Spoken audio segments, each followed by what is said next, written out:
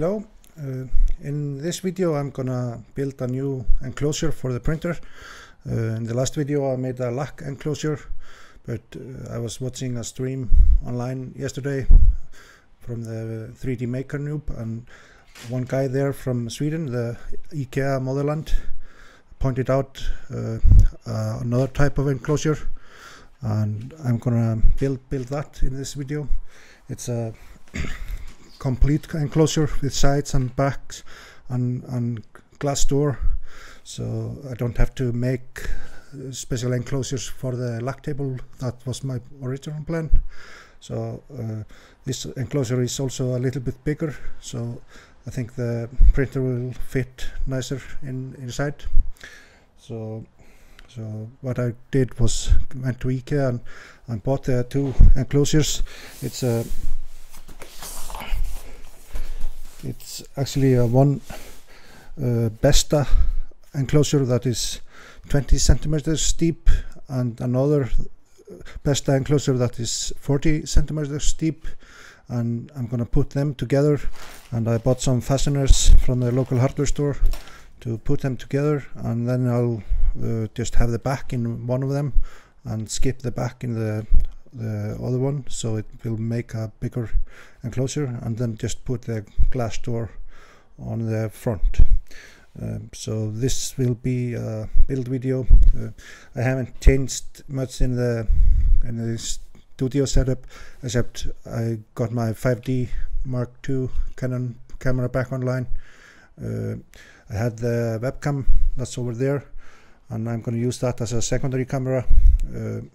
The thing is, it is fastened to the table, and I noticed in the last video when I was working on the table the camera was shaking, so it's not good as a primary camera. And I don't have an extra tripod to put it on, so I just used my Canon camera as a main camera over there and the secondary camera over there. Yes, so for now I'm just gonna open up the boxes and start building. It will be probably, I don't know, maybe half an hour, but I'll do a time lapse of the build. I think it's just normal IKEA build stuff, so it's not very interesting for a 30-minute long stream to have, but I want to talk a little bit before I start it. So yeah, I'll talk to you more when the enclosures are built.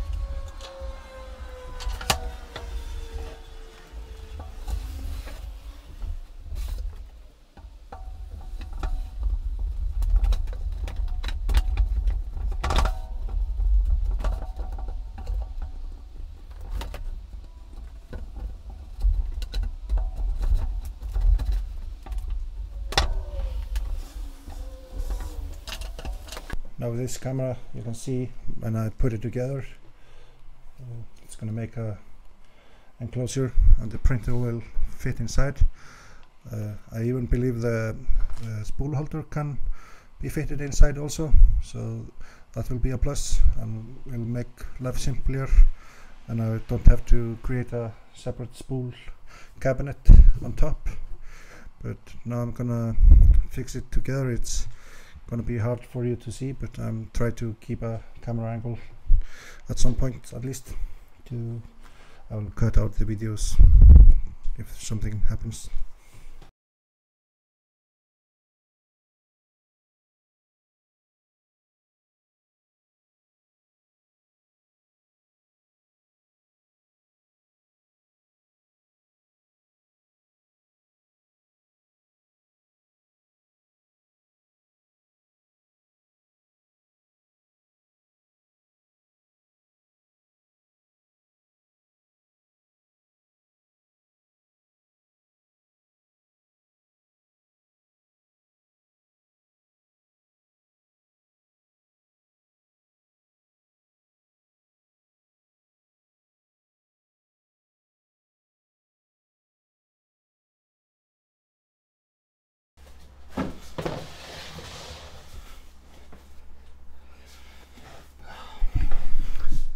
Well, that was it. I think I'm gonna go back to the hardware store and get 4 more of those metal stripes to put in the sides. I think this is quite good, but I want to make sure it's not gonna go anywhere. So I'm gonna run to the hardware store and I'll get back to you.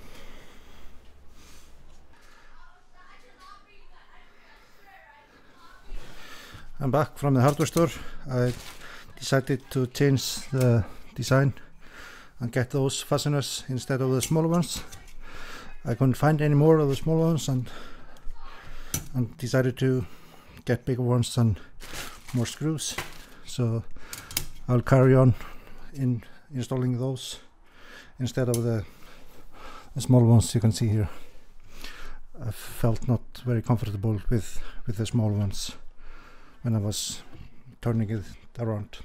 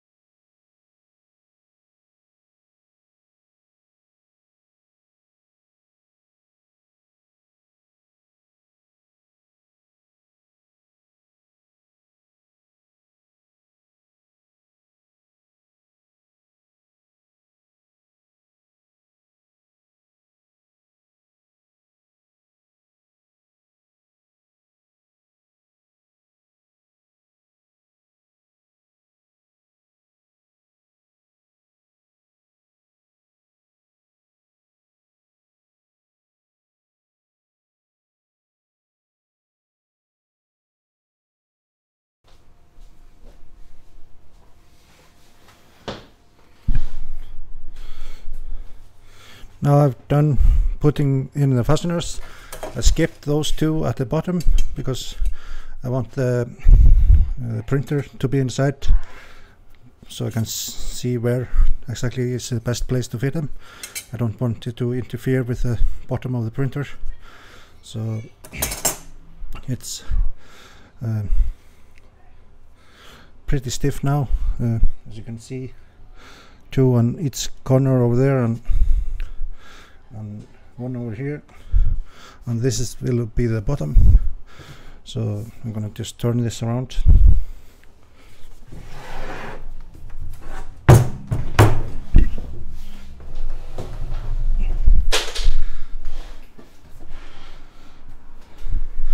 So this is how it's gonna look. Now I have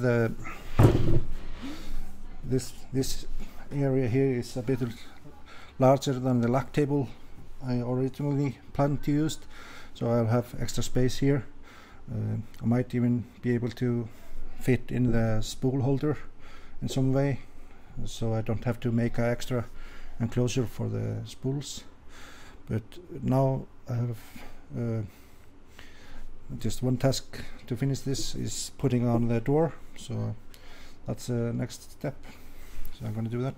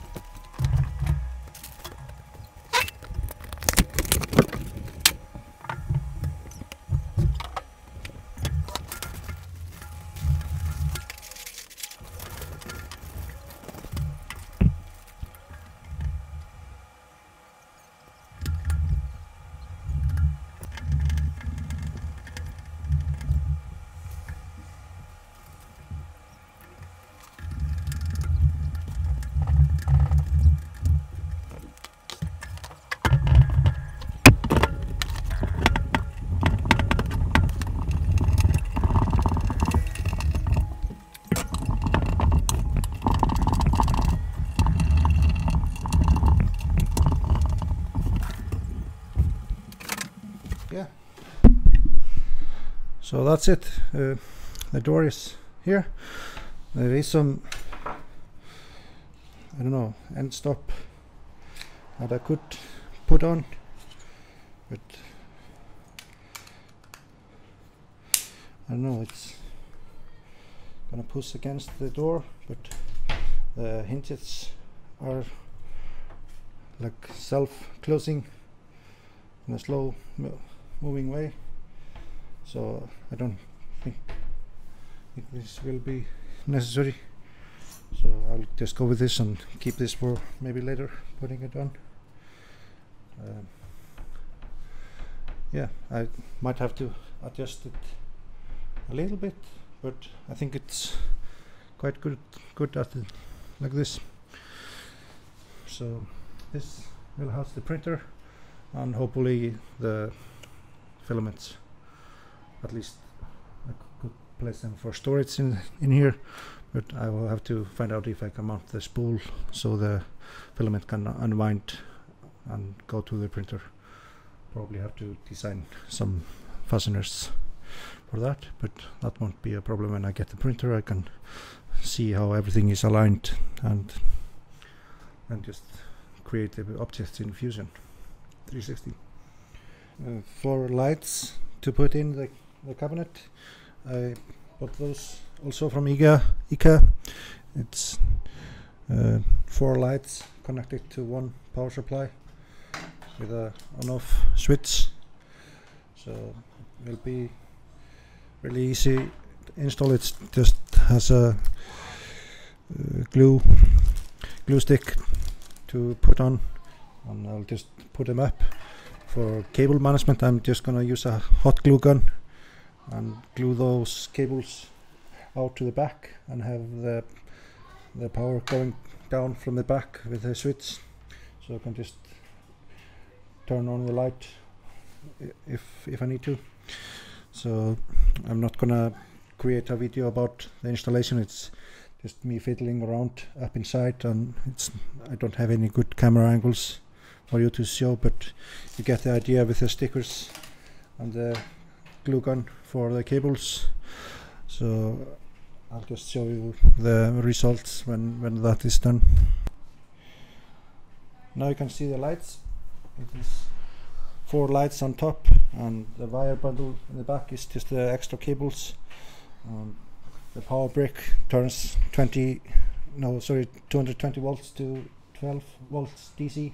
That is fed up to a splitter there in the corner that goes to each light, and I didn't want to cut the cable, so I just tied them up there and glued everything with a glue stick up in the corner, so this should be okay. So I think this is final build notes on the enclosure. Yeah, so this will be this video for now.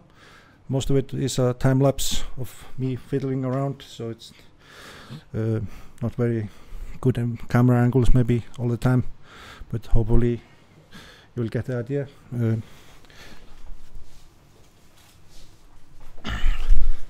This is the cabinet from IKEA. This one is 40 centimeters deep and 60 centimeters wide and 62 centimeters high, The one in the back is exactly the same, except that one is 20 centimeters deep, and I put them together with the fasteners. So hopefully this will be more stable than a lap table. I have it here. I might just, use that anyway for some other things. I might even put this cabinet on top of the lap table and have it here in the corner. I might have to adjust the camera angle a little bit maybe, but I'll see when I get the printer and yeah, when I have set everything up for printing. It's one thing to have everything set up for assembling everything, and one thing to have the printer ready to print, and I can talk about the prints on the table with more space here. So for now, thank you for watching, and hope you got some idea of what to do to create an enclosure. It is very minimal cost to create this case. It was about 12,000 Icelandic kronas. That's like $100 probably, something like that. But yeah, so it's not very expensive. Okay, so thank you for now and have a nice day.